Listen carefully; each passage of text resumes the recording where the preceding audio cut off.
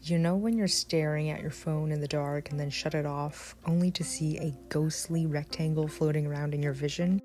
That's called an afterimage. Why does this happen? Our eyes have these specialized cells called rods and cones which detect light and help us see. Rods are more sensitive to light, so they can be activated even in low light settings, giving us night vision. However, they don't detect fine details well, and they can't detect color. Cones need more light to activate, but they can detect color, giving us color vision in the day. There are 3 types of cones, each of which detect certain wavelengths of light that correspond to the colors blue, green, and red.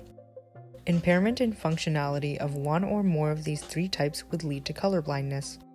So let's test this out. Stare at the white circle until the screen changes.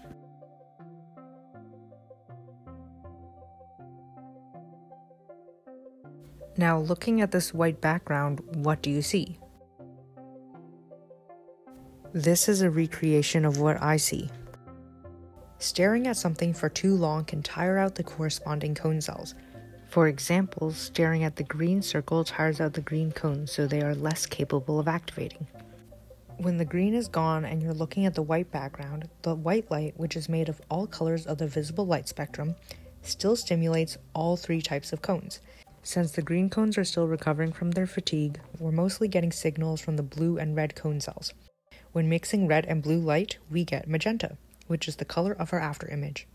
Did you learn something new? Make sure to follow Pueblo Science for more eye-opening videos.